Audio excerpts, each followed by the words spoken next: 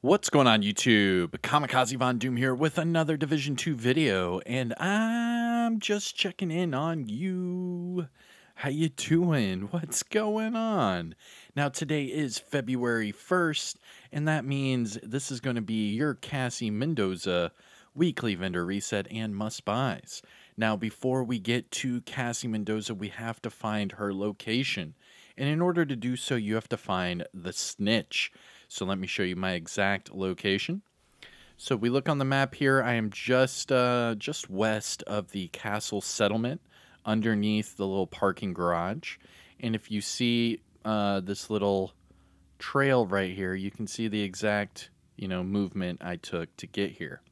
Now my exact coordinates, let me see, are 884 by 3664. And again, I'm right next to the castle settlement. So like all of my Cassie Mendoza vendor reset videos, please put in the comment section below where you find the snitch, whatever location you might typically find him, where you found him today, what have you. But to help out the community, we need to, share with each other where you find the snitch, because it is different for everyone. Every instance, there is a different snitch location. There are over a dozen snitch locations. So if you can't find them, just jump down into the comments and hopefully someone can help you out. But without further ado, accept the bounty.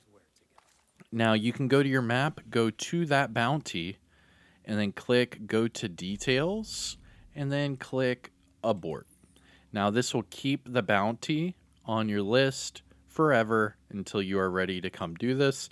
And if you are set to a global difficulty of heroic, then all these bounties you save will also be heroic. Now that we did that, let's look for the white shopping cart icon on the map. Here it is. So this week she is in Judiciary Square.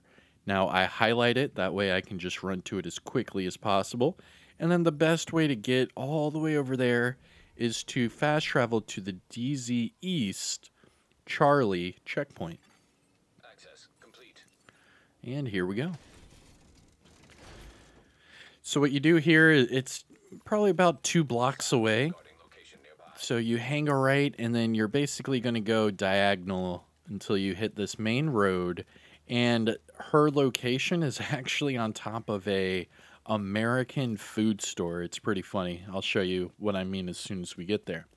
But with all of that said and done, we have Season 11 coming out next week. We have the live stream event on Monday, which I should be covering. We'll see. We have the actual update on Tuesday. And then that's it. We're off to the races. Hopefully we get the Ninja Bike messenger bag out of the seasonal reward track. But who knows? Only time will tell. And I'm probably safe to say that on Monday when they do their live stream, we'll get details on that. And also the new game mode. Probably Season 11 and Year 5 stuff. I mean, they're probably going to cover everything Division related in there. I mean, fingers crossed for some Heartland news, but we'll see.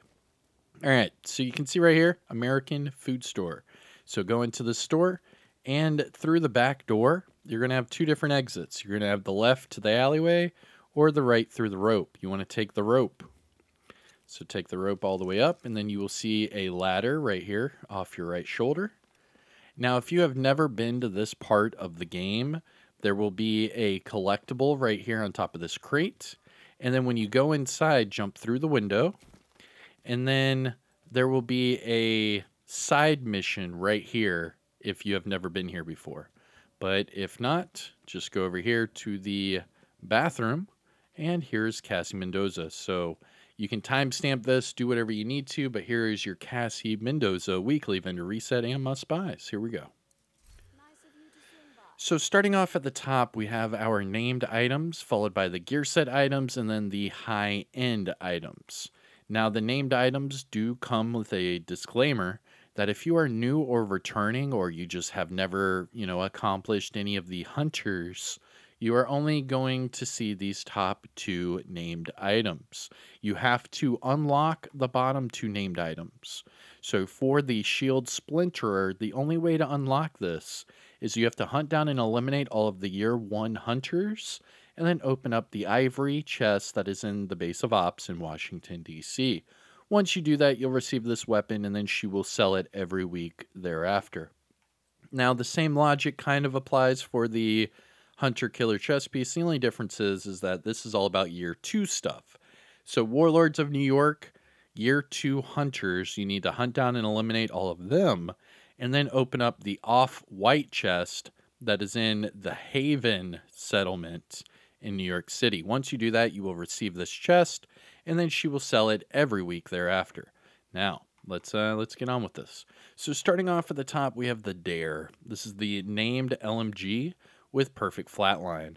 Now this week it comes with crit hit damage. Now all of these attributes are they're okay, but what I would do here is re-roll that crit hit damage off for damage to armor, and then just optimize the LMG and damage targets at a cover. Once you do that, you are good to go.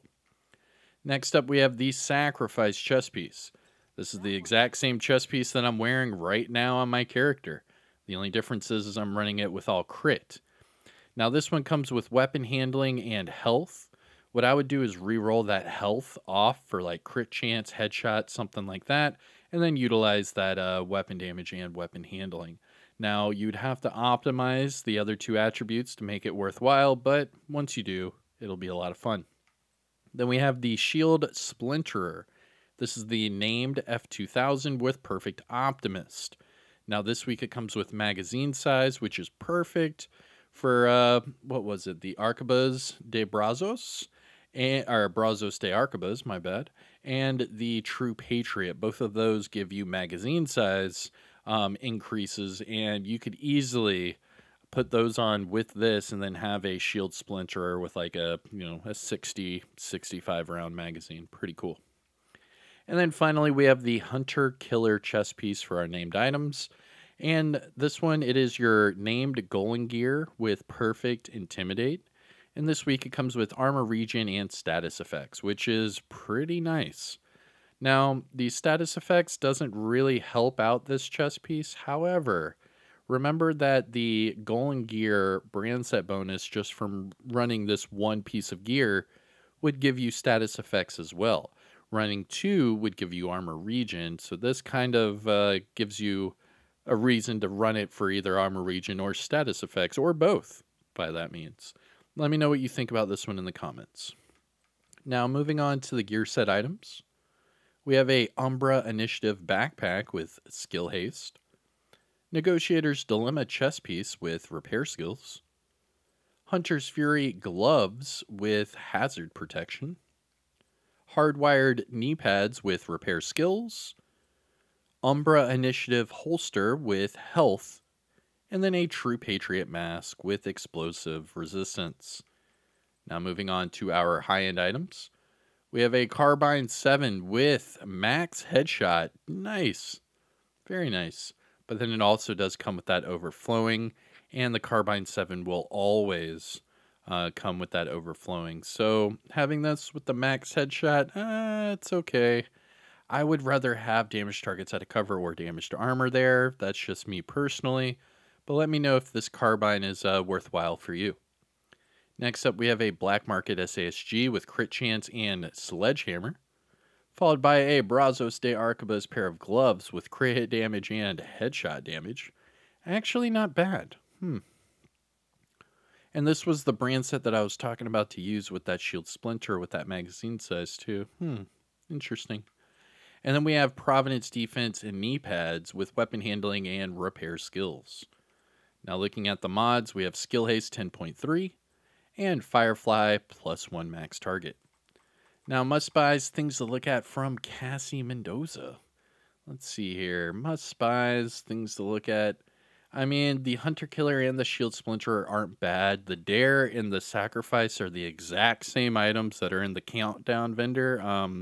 So it would probably be easier to just do that through Countdown. I don't know. I don't know about these two. to be honest. But the shield splinter with magazine size isn't bad. I mean, the shield splinter needs help in some fashion because the damage just isn't there for this weapon, and it's sad to see. But maybe increasing that magazine size could help it. I mean, who knows? And then, of course, that hunter killer with the status and armor regions, pretty nice touch. Now, as far as the gear set items, must buys things to look at. Not really, not really any of them. The only thing that caught my eye was running Hazard on a Hunter's Fury, and I was like, that could work because you could easily just run Hazard throughout the build, put a few blue core armor, armor cores on there, and then you could be like a tanky Hazard Hunter's Fury. I mean, that sounds pretty wicked to me, but we'll see. And then for the high-end items, the Carbine 7's okay, but headshot damage, I'd rather have targets out of cover or armor damage. And then the Brazos with crit hit damage and headshots actually pretty nice. This is a decent pair of gloves with a pretty nice set of attributes. And that is it, everyone. So I hope you enjoyed it. Let's see. Just a quick run through Shield Splinter, Hunter Killer, the Hunter's Fury gloves, the Carbine 7, and the Brazos gloves. All right. That is it. It is February 1st. That was your Cassie Mendoza weekly vendor reset and must buys. I am Kamikaze Von Doom. If you found this video helpful or informative in any way, shape, or form, please hit that thumbs up, subscribe for more Division content, and I will see you in the next one. Have a good day, everyone. Peace.